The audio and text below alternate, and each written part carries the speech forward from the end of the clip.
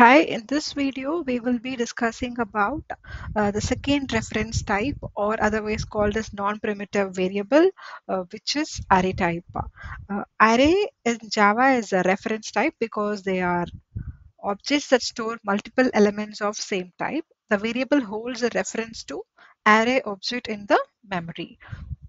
When I say the word array, let's slightly connect to the primitive type, which is int. So when we had int, there could be int and a variable. Let's say the int variable name is number, and then you have a value called the value is going to be 123. So this int has a one value in it. Whereas if I will want to have this int to have multiple values, though the identifier, right, the number which I said, this number is now going to hold more than one. It is going to hold one, it is going to hold two, three, four, five. Let's say I wanted to have number to hold more than one element. The connection what I'm trying to make here is array could hold more than one data of same type.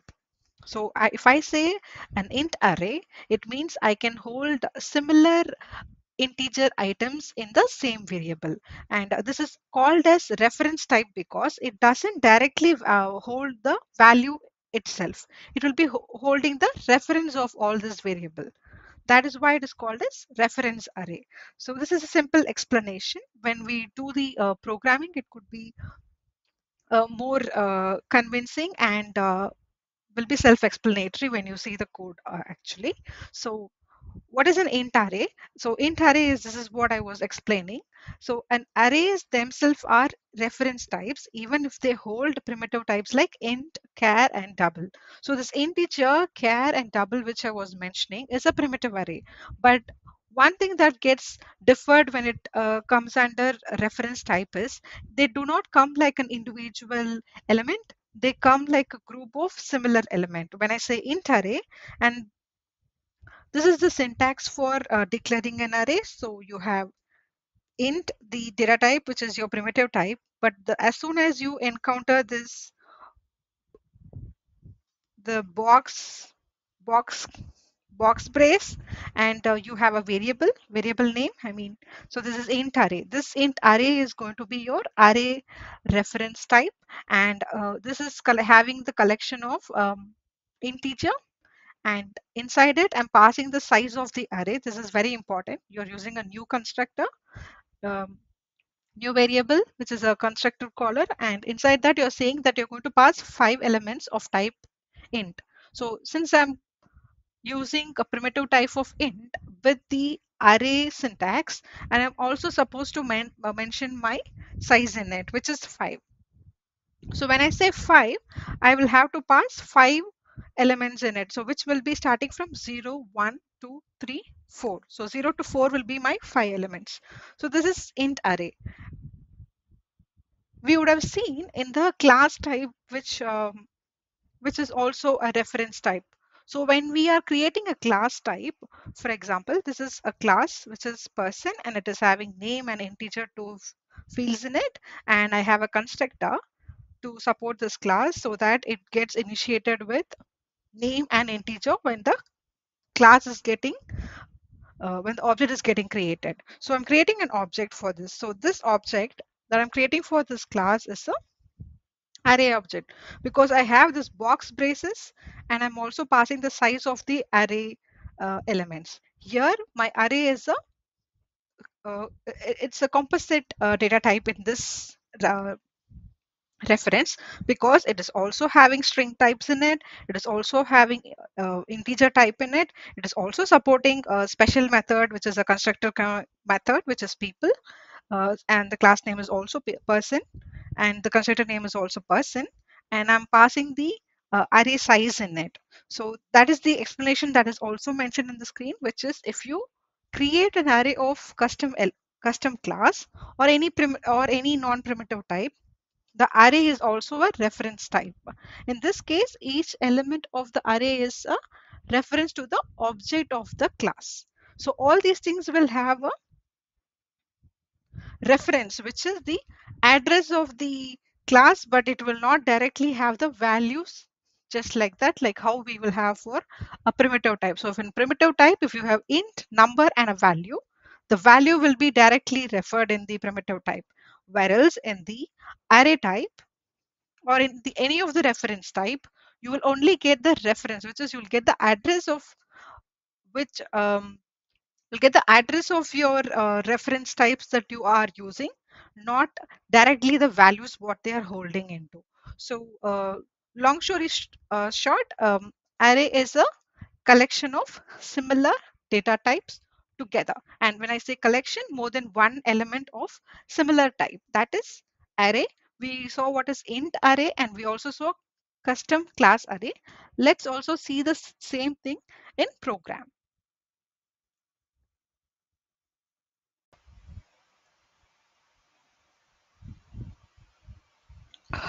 So in this program, let's see how the array of int works and array of a custom class also how it works. So let's just put an array of array syntax and then let's say I have a variable name number. So this number is array type and I'm going to use new and declare the size of this array which I'm going to keep as 5. So this is one way to create an array reference type. In this way, how we will input the number is, so array begins with 0. So of this is going to be 10. So number of 1 is going to be 20. Number of 2 is going to be 30. So yeah, I'm just doing only 3 numbers. I can do till 3 and 4.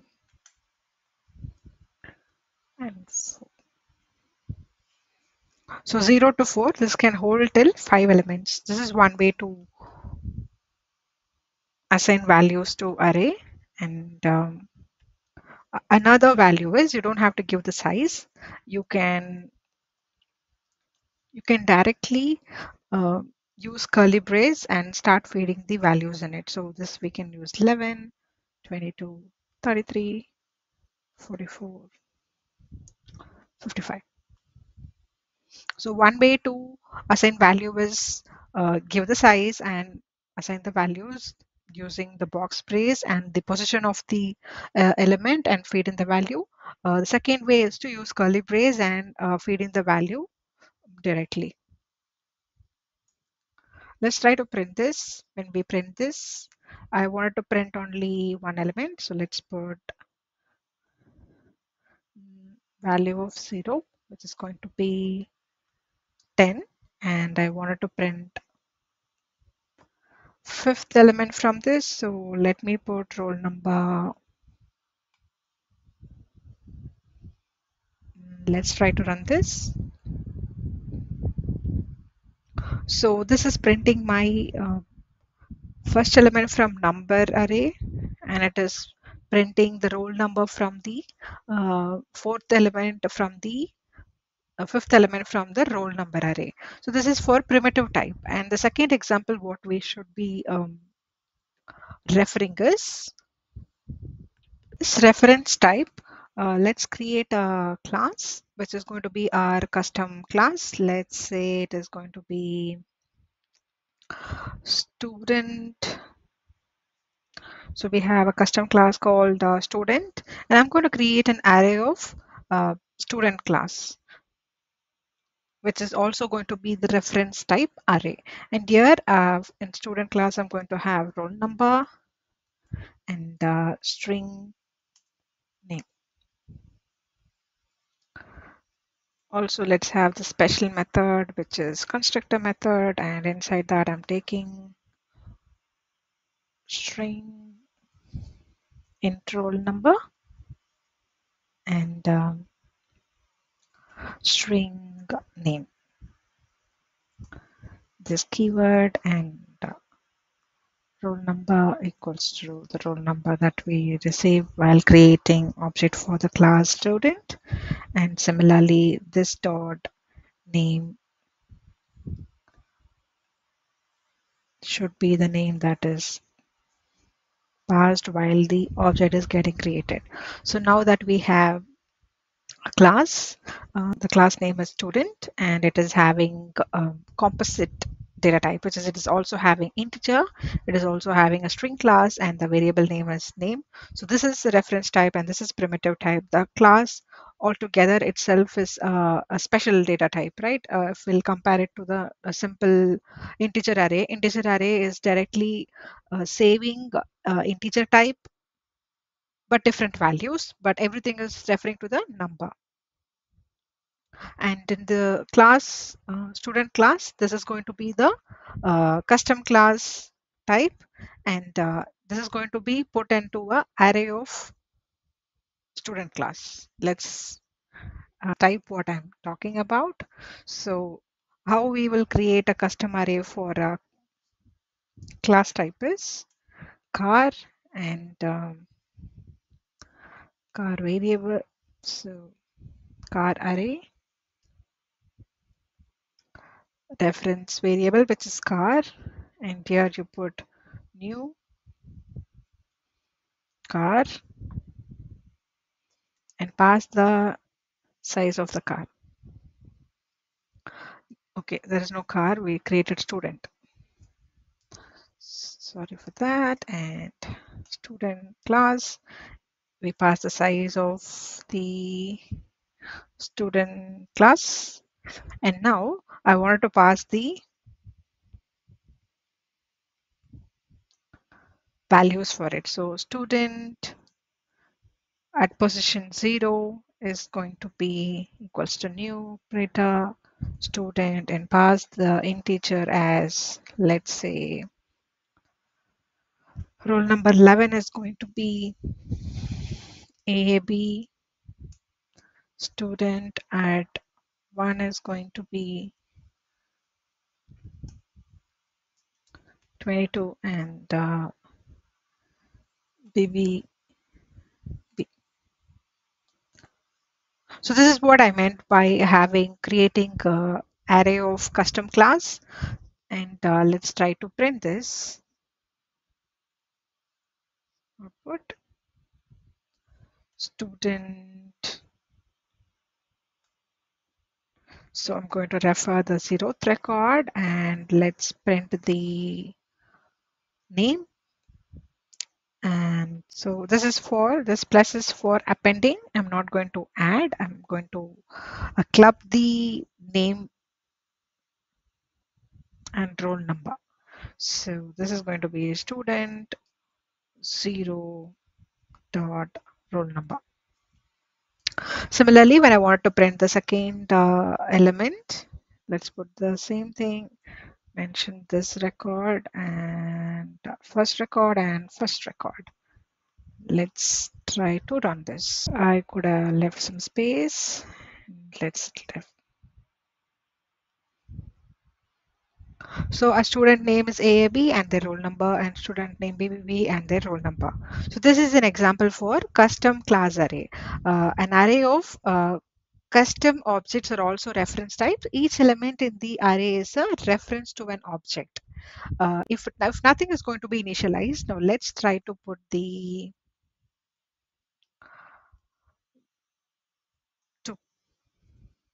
if you didn't put any value in it, what will it print?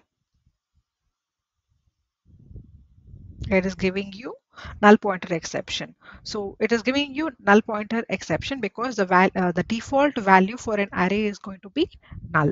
If you don't initialize something, that is going to be null. Now let's put null itself and assign it. I'm not creating any object. Instead, I'm going to put null. And let's try to print.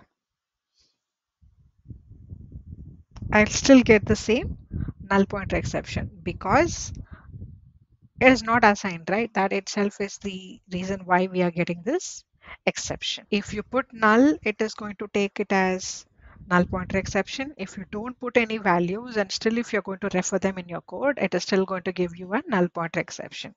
So an uninitialized array is going to give you a null pointer exception.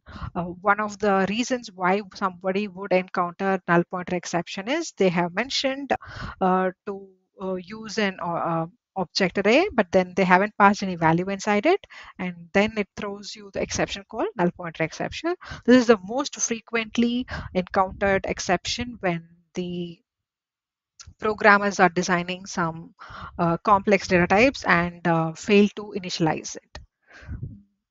Yeah, but that apart, this video is basically to highlight what is reference array and reference type and reference variable array type. And we saw primitive array, which was taking an example of int array. And then we also saw, where is it? Class student, which is a custom class, and then we try to create array of custom object. So this is custom class, and when we create an object for this, it is custom array of objects, and we also try to print both the things. That is it for a reference variable of reference data type, which is array. Thank you.